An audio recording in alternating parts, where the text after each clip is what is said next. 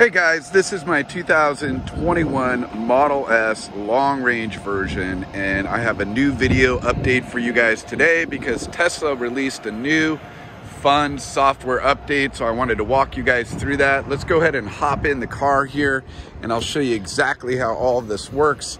This is actually kind of a fun software update. For those of you new to the channel, you'll realize that Tesla does a number of fun software updates, and I always feel like it's like getting a Christmas present each time you get them.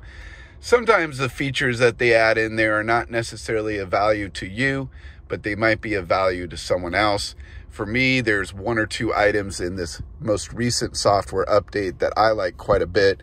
So let's go ahead and take a look at them. So I'm going to go ahead and click on software. Okay, so we just clicked on release notes here, and you'll see here, this is software update 2022.4.5. The first one is regeneration braking in Autopilot, and what they've done is kind of fine-tune the regeneration braking, and when you're in stop and go traffic, it takes more advantage of that so that it can actually recharge part of your batteries. So they've made some optimizations and some fine-tuning related to that. This is always something that's a big welcome feature for me.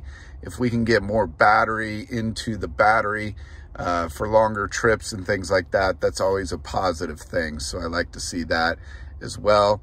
Also saying that this is going to be less brake pedal noise and smoother stops while you're in Autopilot. And for those of you that use Autopilot, you'll know what I mean, but it can be a little bit jerky, or it can hit on the brakes a little too hard when you're in stop and go traffic. So this is going to provide a gentler ride in that stop and go traffic. And by far my favorite way to use Autopilot is in stop and go traffic. When you're I have to go up 680 north in the Bay Area, and that can be quite a headache on a Thursday or Friday afternoon. So having that available is a really nice feature. Okay, the next one is a pretty fun one. This is called the car Colorizer, and this gives you the capability of changing the color of the car, the Tesla car, not in reality, but how it appears in the main dashboard here and in the main app itself. It's pretty real time. I'll walk you guys through how that works in just a minute here, and we're actually going to dive into that one more specifically. All right, the next one is nearby superchargers. So what's really convenient about this is you can filter all the superchargers that are around you, and you can select them by how fast the superchargers are. So I think the third 3 lightning bolts here kind of represents the 3rd generation of superchargers, whereas the 2 lightning bolts are going to represent just 2 levels of supercharging, or the 2nd generation and then the first one. So this will allow you to look for superchargers that are going to recharge your car at a faster rate. So this is definitely a welcome feature. The next one is the save dash cam clips. So what this will do now is save all your dash cam clips into this one area here, and then you have the ability to now put this on the primary dock down below. I really need to do a video on Sentry mode and dash cam clips for you guys. That is something I will put on my list. Maybe I can get to that next weekend, but this is going to be incredibly helpful for any time that I want to look up a particular dash cam clip. I'll be able to do that.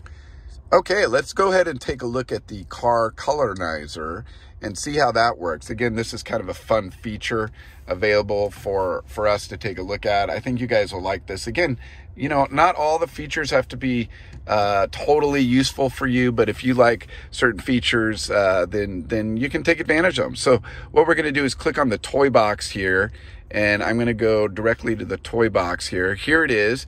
So let's go ahead and click customize. And right away, you'll see here, My car is by default black, but you have the ability to select a color. So right away when I select that color red, now you can see my car actually shows up in red. Let me go ahead and select a blue color. There you go. So see how fast that is? That's pretty amazing that it'll actually function that fast. So again, kind of the brighter red or pink. It's kind of wild to see how that works, but pretty amazing to have that capability there. And then look, I have my Tesla mobile app actually activated on my phone, and you can see that it actually updates there. It's updating there, so it makes it pretty fun. Let's go to this blue. Any of these you could actually save. So I got the red one. I could go ahead and click this plus mark to save it as an option if I wanted to just go directly to it. You could also change the paint type, which is pretty amazing. So right now we're on solid. I can also change it to metallic, and let's go ahead and choose another color here and just see what that looks like in the metallic. And boy, that looks pretty interesting. Let's go, oh, and you can switch to matte. So I'm actually a fan of matte colors. So that's kind of nice to have that capability under matte. And again, it changes on the mobile app too in real time. So that's pretty slick. Even some wild colors like a green. I actually like that color green down below there. You can see that. I'm going to go ahead and save that green. Or you can just go back to your normal color. My color is just a solid black, as you guys saw in the opening there. And it's not matte, it's just solid. So not a lot of big difference between the solid and the matte colors. But pretty cool to play around with this particular feature. So I like that one a lot. Let's also go look at the Superchargers. So let's see if we can activate this. Yeah, here you go. So I clicked on nearby Superchargers by clicking on this button right here. And then above here, you can see all the Superchargers that are close to me. And by default, it is selected the 3 lightning bolts. But let me go ahead and select just, okay, now I have the 1 and the 3 available. Let me unselect the 3 so it will show you where those are at there and show you on the map right away in real time where those are at. I think most of us are going to be looking always for the 3, especially with the fast charging that we have available now in this car series. If you're desperate for a supercharger, I'm sure you'll default to the 2 lightning bolts and then eventually the 1 lightning bolt there. So overall, I like this set of features.